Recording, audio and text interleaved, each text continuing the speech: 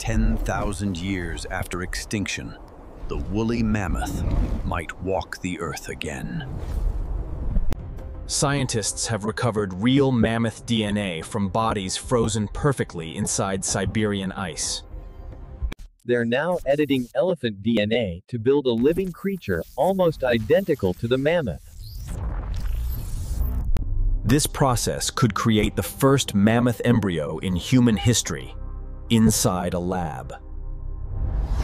And if successful, we could one day see mammoth herds return to the Arctic once again. Scientists say bringing them back could even help slow Arctic melting by restoring ancient ecosystems.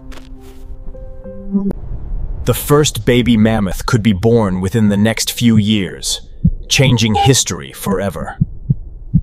Because extinction might not be permanent anymore.